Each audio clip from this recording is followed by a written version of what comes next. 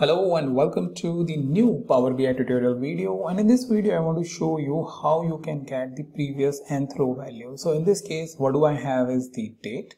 So I want to get, let's say, the previous third date, fourth date. For example, in front of fifth I want to show third, or in front of sixth I want to go 3 steps back and show the third. So how I can do that, and once I have the date I can also get all the related value that is related to that particular row. Like for example, I want to get sales based on in front of 6th, which is for the 3rd of January.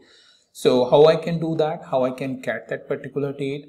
So what I will going to use is basically the scenario that I covered earlier, that is based on the getting the previous row value. So previous row value, if for the second scenario over here, I have shown it that this is how you can get it, where previous order date we want to get based on the max x function.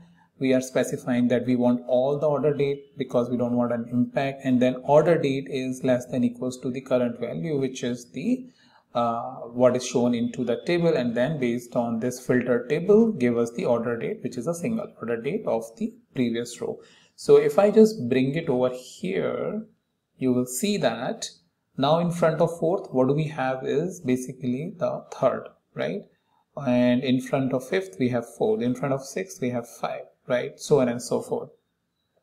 So I will use this, and what I'll do is I will copy this and create a new measure, because this is the scenario number 4 that I'm covering, and I'm giving the proper numbering over here so that anytime I have to reference it, I can easily reference like what scenario I have given.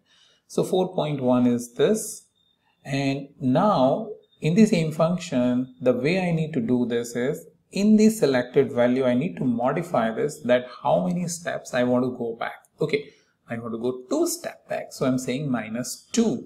Remember, date is always a number, right? That's why we can specify this operation very easily on the dates, right? So we have 4.1. Let's bring it over here. Now if you see, in front of 6 we have third, right? So this way you can have by default there is nothing but -1, 1 step back, 2, 2 step back, 3, 3 step back, and then you can get it. That's the small modification I wanted to show you as to how you can get it. So I hope you liked it, and if you want to grab this workbook, which I have shown it over here where I have the table scenarios, you can get it based on the information I have given in the description. And also the data set and everything is present in the description, and let me just show you quickly so that you can follow along with me if you need it. So the link I have given in the description will bring you over here in my dataset folder. In the dataset folder I have this dataset sheet, and in the dataset set sheet I have the row number 19 where this data is present. And if you want to grab all of my 300 plus videos on the Power BI, where you can search any of the video very easily, as you can see all of the videos are present over here. Dashboards are highlighted in some different color, and the link is present in the column B, as you can see, video link. Also trying to maintain this, not very regular, but trying to maintain this. So if you want to grab this, you can. Again, information, everything is present in the description. Follow that and get your learning objectives satisfied. With that, let me meet you with the next video with a new topic.